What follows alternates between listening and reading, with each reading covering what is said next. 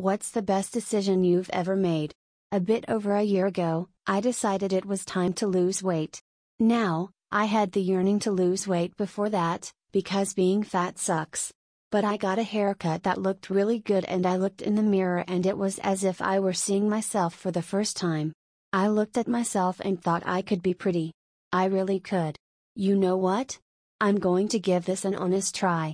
So I did. I researched the hell out of weight loss, began calorie counting, and I am proud to say that I have lost 127 pounds so far. Now it isn't even a matter of gee, will I ever reach my goal weight? It is a matter of when. My whole life has changed, and 95% of those changes have been positive.